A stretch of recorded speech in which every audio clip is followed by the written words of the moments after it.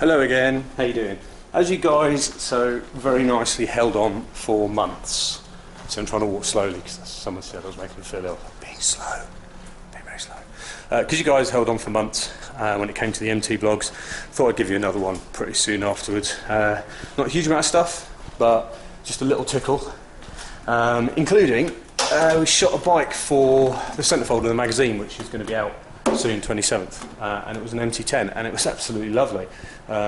Made me feel bad actually, like I'm not making enough of an effort, quite frankly.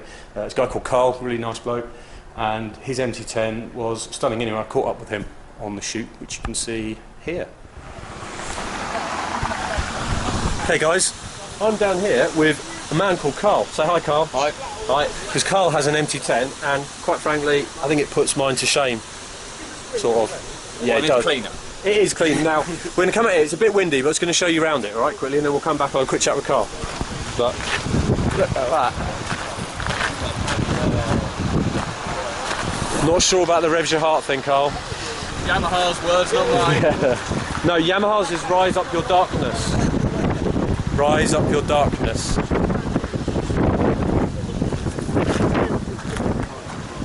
Lovely Austin racing.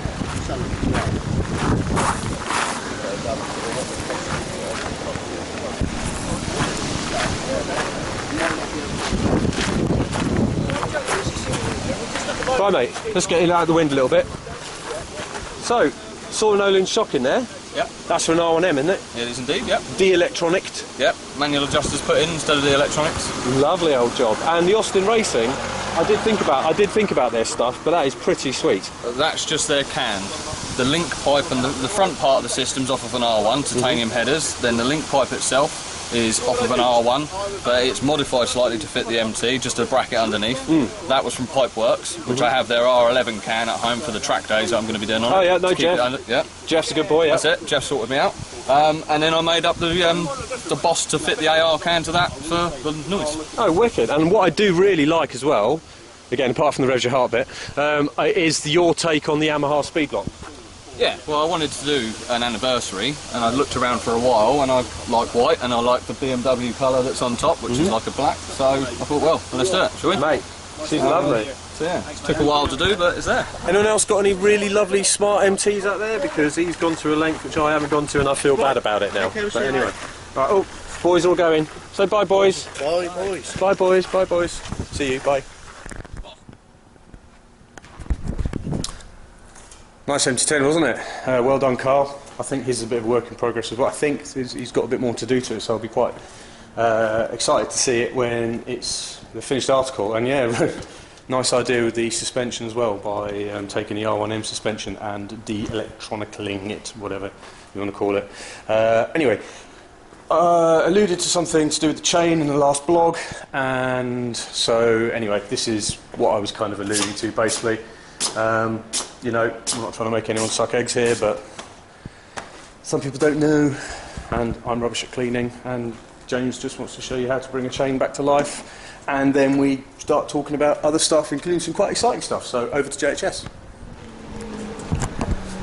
Hey guys, right, as some of you will remember from the last blog, I said that my chain was completely knackered. A combination of many things, including partial laziness on my part, but winters and not cleaning it as often, and I said I'd left it like this for a reason. Now the reason is because James is going to just basically say how you can bring a knackered, what looks like rusty and buggered chain back to life with just 3 components. 3 components? Well, probably 4. 4, okay, well, 4 components. Okay, James, so obviously, now, this chain doesn't look very healthy, does it? No, but it's not worn out. It's not had its day. You know, it's still pretty tight on the sprockets. So, but it's covered in grime, grit, and all the other muck. A little bit surface rust. Yeah, surface rust has got into it. So, it's only very, very simple. And this is not the worst one we'd ever see, but it's not the best one we'd ever see. But you could bring this back. You're never going to get it back to exactly how it was, but you're going to get a damn sight better.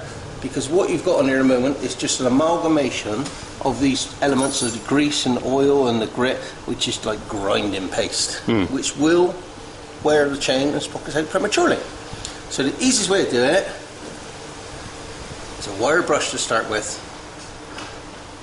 Not a great simple one, just a little right, and just clean the plates and just loosen the dirt up as much as you possibly can. Now, you could do it quickly and whiz round and be done with it, or you can have a bit of time, have the music going, have a tinny. Right? But this gets the dirt moving. Alright? So it gets it so we can get it off. Okay. But we've got two cleaners. Now, I like this cleaner. It's like a detergent type cleaner that won't upset the O-rings or X-rings in the chain. Right? Now, this breaks down the dirt pretty quick. We use this in the workshop on loads of things. We just leave it on there. You know, a little test piece is on the wheel. Yeah. See the wheel's all dirty here? Yeah. Horrible. Watch this.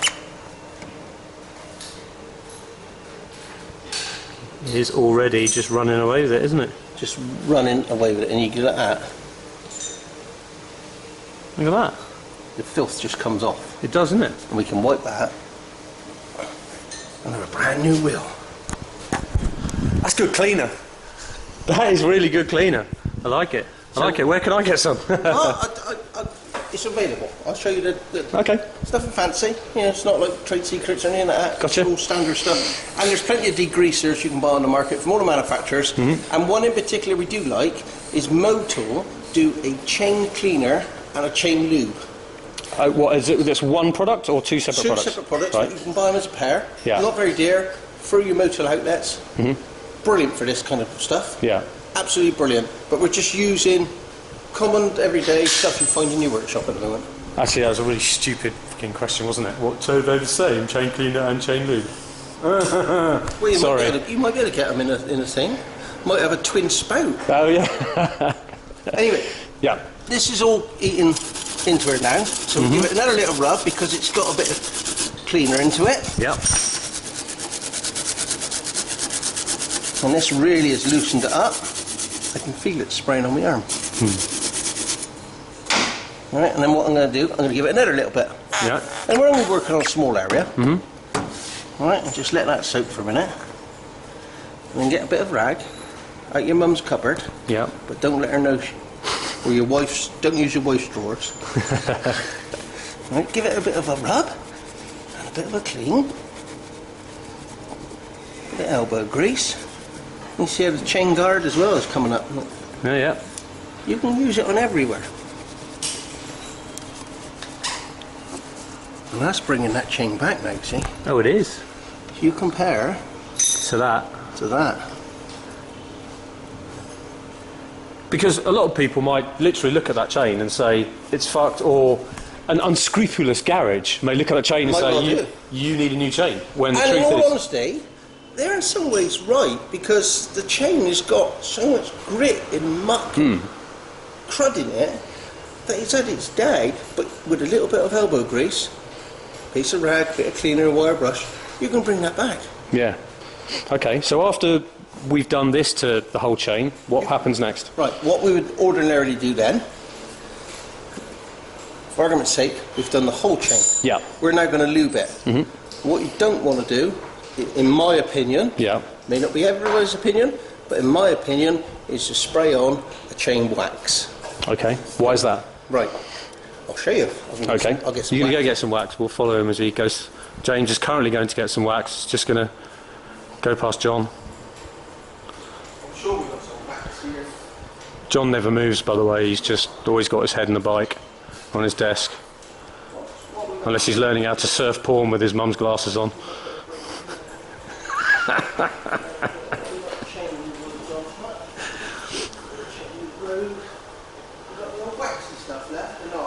Oh.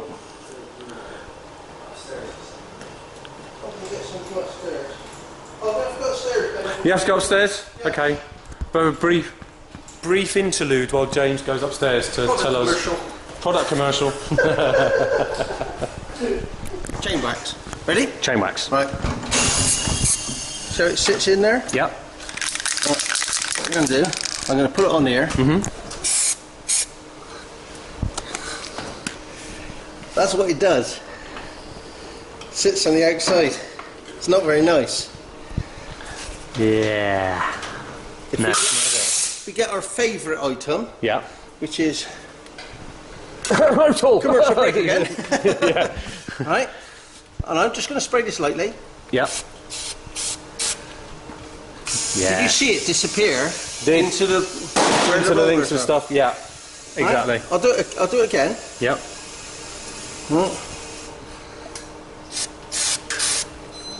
You see it? Ooh, it's sexual. Just goes. There's more chance of this lube getting in behind those O-rings and lubricating on the pins and the inside of the rollers than that ever will. Yeah. Is it because that's too thick? It's just a wax. Yeah. It's sprayed on.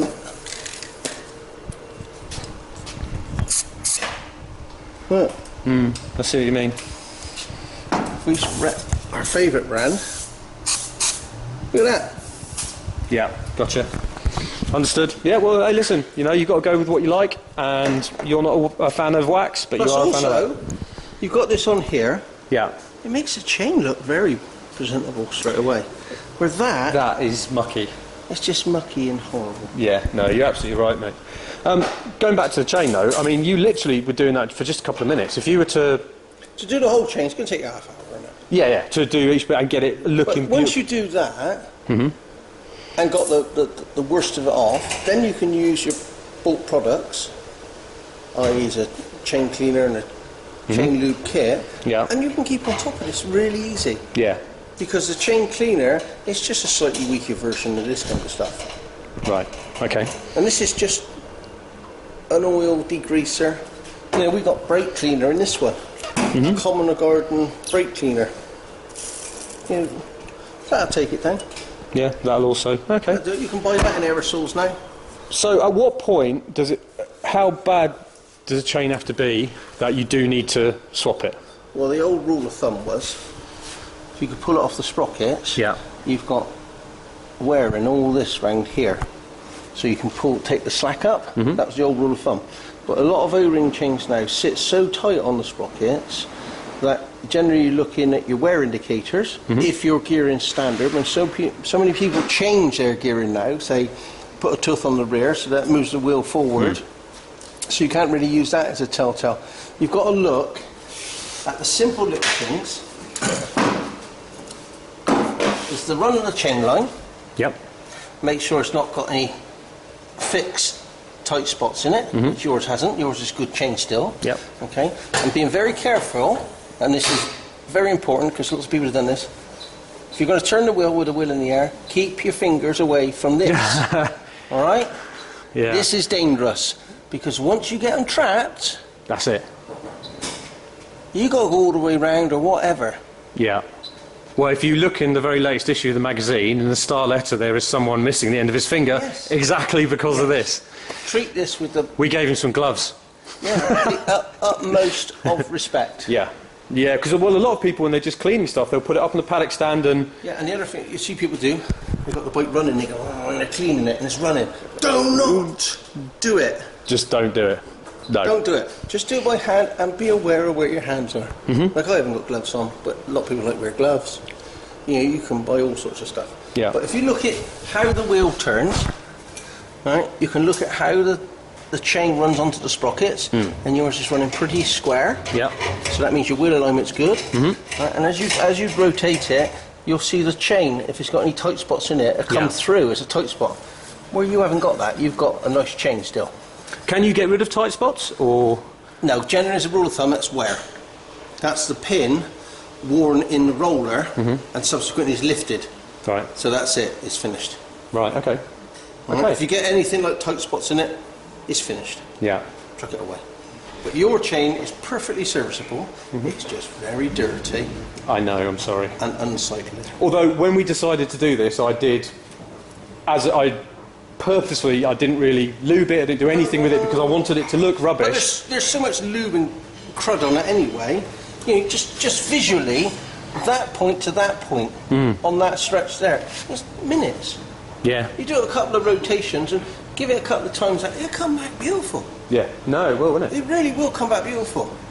So there you go, that's how to turn that into that, and with even more time, even shinier. Yes. Good that, isn't it? So there's a bit of tips. So, right, James, Oh, there goes someone. While I've got you here, in the last blog I alluded to the fact that I had changed the tyres on this bike, and that had in turn adjusted the geometry. Now I've had a couple of people kind of email me going, what? They didn't realise this could happen. I mean, Gary from Bridgestone wrote about it in our track day guide he gave away. So I just want you to kind of back up what he said, that the different aspect or radius of the tyre can adjust the geometry of a bike. Well, that's the magic word, the aspect of it.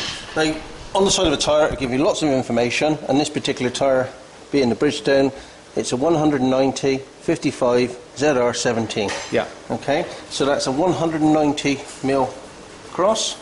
Okay, and it's a 55% raise on it. Yeah. Okay, but that's not that.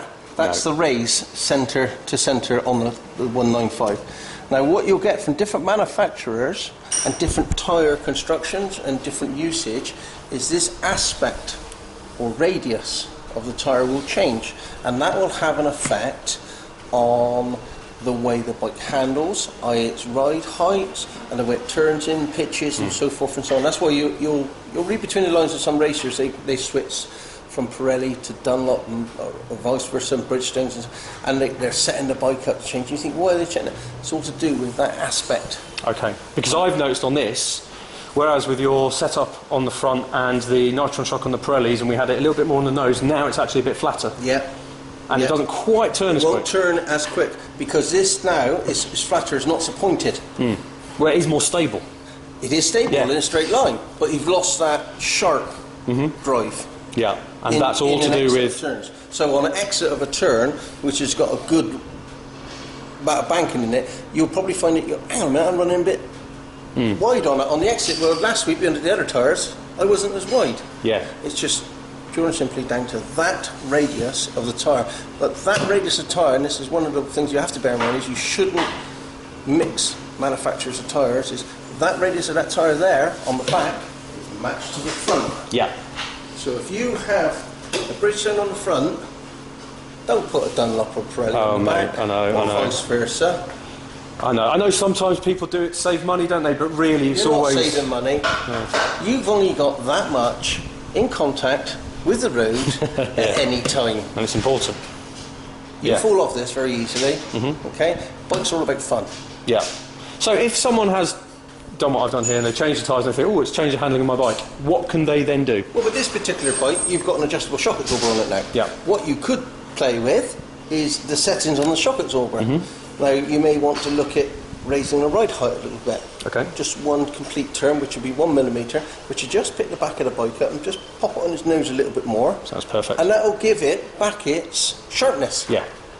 You know, if you've got a tyre that's sharp and you're going the other way.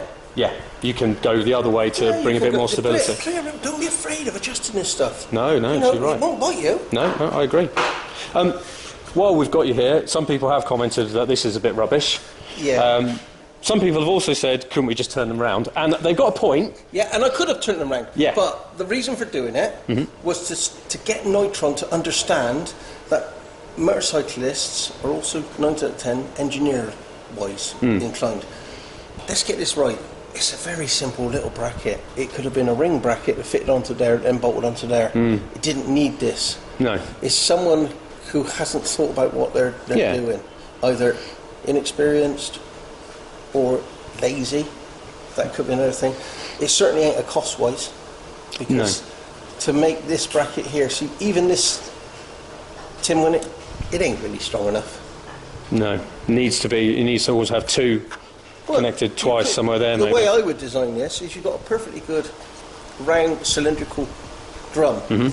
Make a clamp that goes over that bolts to this, and then you can make this bracket out of decent material so it doesn't do this. Yeah. Because eventually that will break. Yeah, that's true.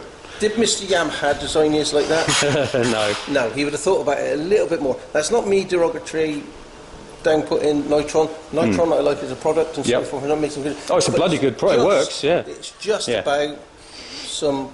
It's the aesthetics as well, isn't it? Yeah. It's all about that. And even if you turn it around, there's still Jubilee clips. Yeah. I will give Nitron this, though. They have been, over the years, they've been coming on leaps and bounds. So this is something they probably will look at in future and go, do you know what, maybe we should we should change that. And, you know, you and me, we could actually turn those around. They do have some brilliant design things which none of the other manufacturers do. This, on a positive side, it's absolutely fantastic. None of the other shock absorber manufacturers use this ball system. No. So there's no problems with routing of lines. Yeah. No, that is good. It's a fantastic idea. You're right. So there is some lovely bits, and yeah. But we'll whip these around at one point, won't we? Yeah. But even still, the point you make is correct. Even if they're turned round and you've got black, it's still Jubilee clips. Still a Jubilee clip. Yeah, on a wobbly. You can dress it up as much as you want. You can roll it in glitter as much as you want. Yeah. It's still a Jubilee clip. It's a very good point. Actually, somebody did say £800 and Jubilee clips ? Yeah.